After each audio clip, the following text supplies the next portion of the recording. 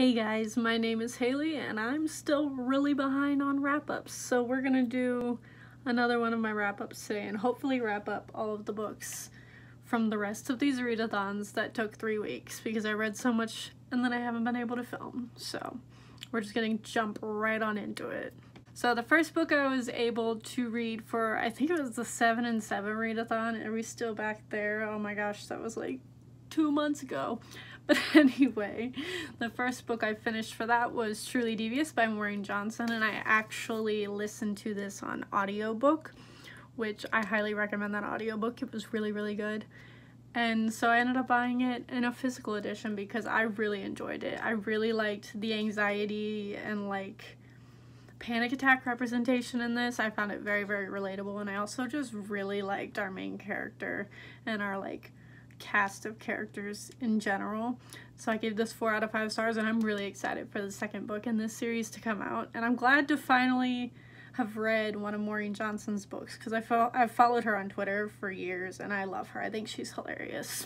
Next up, I finished The Foxhole Court by Nora Sakavic, and this was one I read on ebook and then immediately bought the physical edition because I loved this so much more than I was expecting to.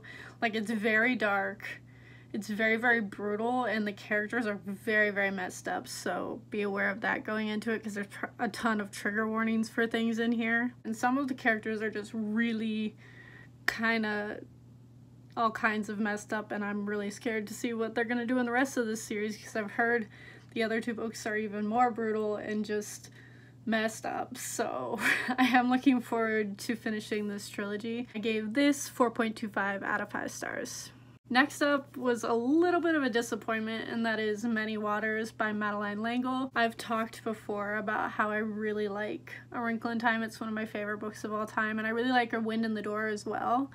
But so far, the rest of the companion quintet has not been my favorite. I didn't like the 3rd book either, and I didn't like this 4th book, and there's a 5th one that I'm not even gonna buy. Like, I might finish off the quintet and listen to the last book on audio somewhere, but I'm probably not gonna buy it because this follows Sandy's and Denny's, which is Meg and Charles Wallace's older brothers. I believe Meg might be the oldest. It's the middle twin brothers, and I just didn't care about their story nearly as much as I care about Meg or Charles Wallace.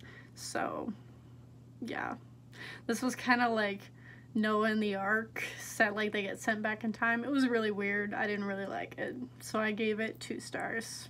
I read Exit Pursued by a Bear by E.K. Johnston.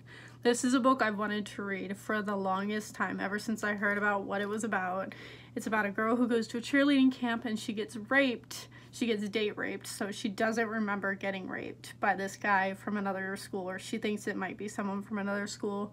And it's like a mystery of her trying to figure out who it was and how she's gonna deal with the consequences of what happened and how it might mess up her life. It's very, very, very sad and very angry. Like, it made me angry as a female just because of the subject matter that this can happen and this does happen, and it's really frustrating to see how other people react to this type of situation and how some people can be so mean about it. And it was really infuriating to read at times, but I really, really loved this, and I bought a physical edition because I listened to this on audio as well. Next, I read Pines by Blake Crouch. This is a trilogy I've been wanting to read for a very long time because I love Blake Crouch's Dark Matter, which I read, I don't remember if it was last year or the year before, but it's like one of my favorite books of all time. So I really wanted to read some of his older books. And like, this reads like a regular murder mystery for a lot of it, and then all of a sudden it's just suddenly so much more than that. And I'm not gonna say anything else because this book will blow your mind once you reach the end of it. But it was great. I gave it 4.5 out of 5 stars. And then for the 7 and 7 readathon, I was trying to find 2 more really quick things to finish for the readathon, so I read this graphic novel that I've had for a long time called The Empty Man, and I hated it. It was just really boring and really basic, and the art is like, it's fine. I really didn't like it. I didn't like the subject matter, so I finished it, but literally only because it counted towards the readathon. And I'm gonna like immediately unhaul it, so 1 star.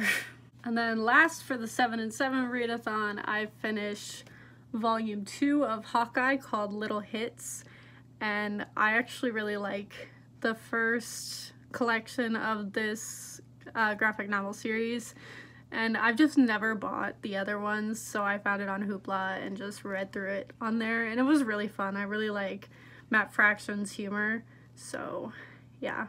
I gave this about a 3.25 stars. It's a really fun series, and I am going to continue on Hoopla if I can find them. Okay, now we're getting into the Booktubeathon wrap-up. Finally, I'm almost caught up on my wrap-ups besides the books that I've read since those readathons, which is still a decent amount, but I will be less behind. But the first book I finished for Booktubeathon that I read in one sitting was Wayward by Blake Crouch, which is the second book in the Pines, or the Wayward Pines trilogy.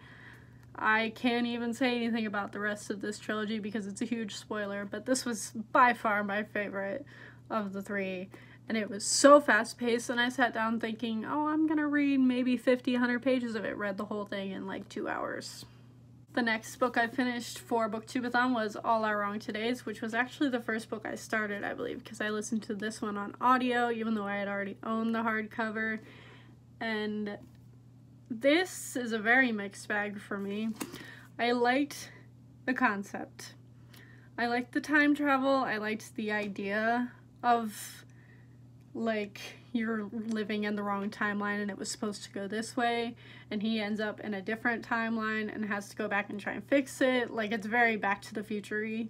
But a lot of the plot revolved around like a romance between him and some girl, and that I was not at all about because it was very insta-lovey and weird, and I was like, I don't know about that. But I did really like the ending of this, like the way the time travel was handled towards the end, which I'm not going to give away because it's a huge spoiler, was really, really interesting and not in a way that I normally see it portrayed. So I did give this probably a 3.5 stars. I don't know if I'm gonna keep it, but it was an enjoyable read if you want to get into more sci-fi. Next up, I finished in one sitting the illustrated Chamber of Secrets, which I immediately sat and watched the movie afterwards, and it was so much fun. I haven't seen Chamber of Secrets in a while, so I'm really excited to be continuing with these illustrated editions. I don't know if Goblet of Fire comes out this year or not. If anybody does know that, let me know down in the comments.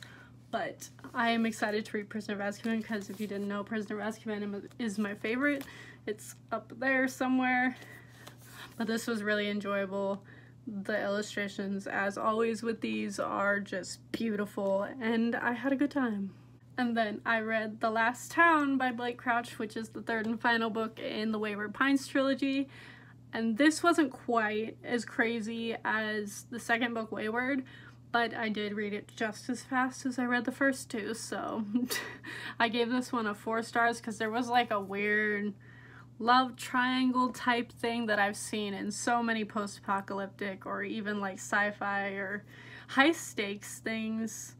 Like, I specifically compared it to The Walking Dead and like the first season or 2 of The Walking Dead, which if you watch that show and know about that love triangle, this is exactly what that is. So yeah, that was a little frustrating, but it didn't take too much precedence, so it wasn't super bad, but I did find it annoying. But I gave this one about a 4.25 stars. Ooh, now time for an unpopular opinion for a lot of people. I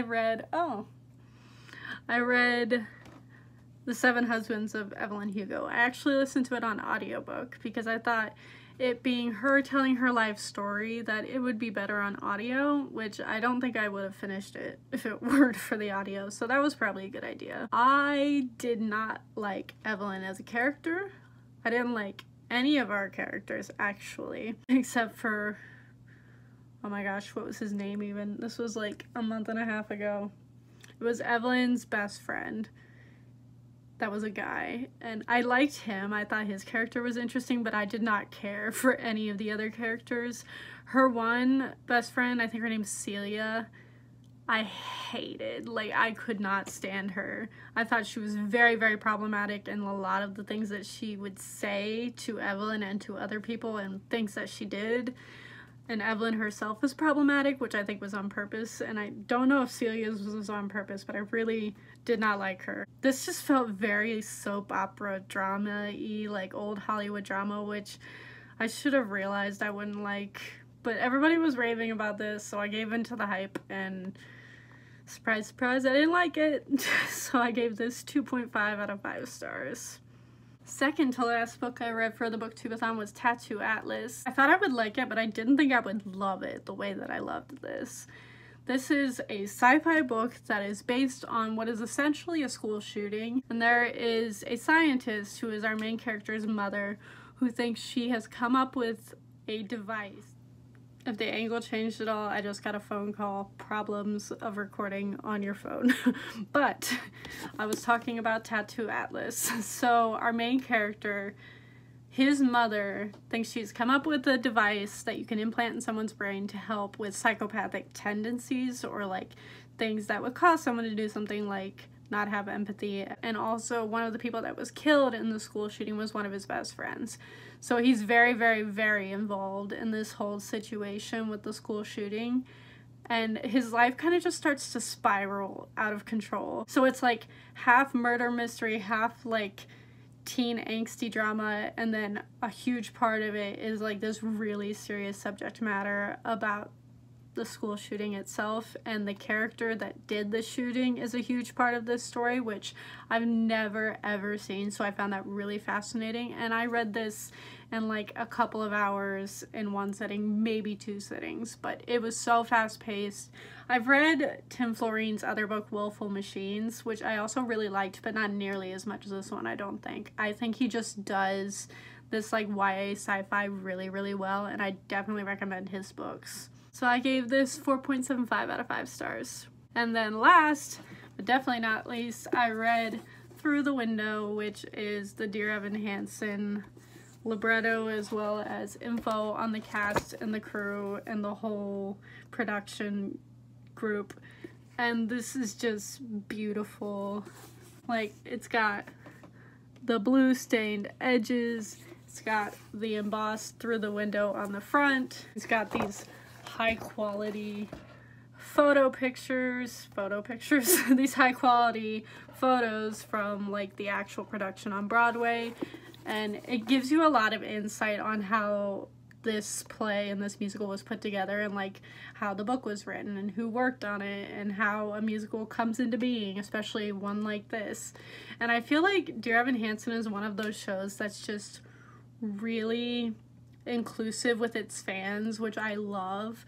Like, there's a scene in the middle of the show called You Will Be Found that involves the internet, and like they use their screens, and they sent out, like, the creative team of this show sent out a call for videos of fans of the show to like take a clip of them saying you will be found, or a picture of them saying you will be found, and they would put them up on the screens, and it's just really cool. I love this show. You've heard me rave about it a couple times because I just read the libretto not that long ago, but 5 out of 5 stars. I think every show should have one of these show books because I adore them. They're my favorite thing ever.